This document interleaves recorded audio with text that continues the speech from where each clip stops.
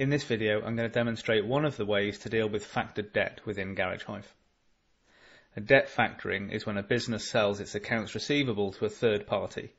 That third party partly pays the business a percentage of the total amount originally charged to the client and usually takes full responsibility for collecting the payment from the client. As this is predominantly an accountancy task, I must stress that it is important that you clarify with your own accountant before doing this as to the process that they wish you to follow. The process I'm going to demonstrate here is simply the process we see most often. So to explain where we are in this example, if I go to customers, I have a payment assist customer that currently has a balance of £1,000. So I'm going to demonstrate now receiving the payment from Payment Assist. So I'd go to Take Payment. I would search for Payment Assist. They owe £1,000. I'm going to say they paid by bank transfer, and it applies to a document. It applies to this one. The amount received in this example is going to be £915.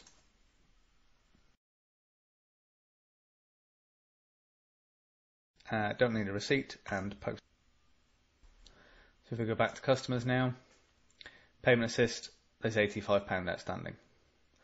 So I'll now go to the search bar and search for Sales Credit Memo. And don't forget, if this is a task you do regularly, you can bookmark this. So if I bookmark it with this icon on the right hand side, then it will appear for me in the header of the home page. So I'm going to open Sales Credit Memos, create a new Sales Credit Memo, select the customer of Payment Assist. Your lines may look different on your system, but that's just because I've personalized this one to only display the lines that we need for this demonstration. So we're going to put an item, and it's going to be a Payment Assist commission item. So let's elaborate on that while we're here. If I show you what this item looks like. So this is an item I've created so that I can quickly reuse it. I've given it an item number that suits me. In this example, it's for Payment Assist commission. If I had multiple debt factoring companies, then I would likely create an item for each one just to keep audit trails neat and tidy.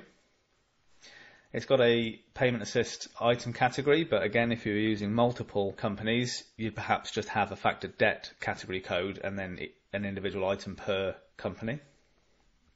It's a non-inventory item, meaning I can sell it or credit it without needing to have it in stock. And I've got the general product posting group as parts and the VAT as standard, so that this item affects my parts margin. In other words, I'm declaring that the discount I'm giving for using this service comes off the bottom line of my parts sales. And that's it. Quite a simple card setup. So I'm going to receive in one quantity, and the balance is £85. So divide that by 1.2 to get my without VAT. 85 divided by 1.2. So that's £70 and 83 pence plus the VAT. Total being £85. If I now post this, posting and post,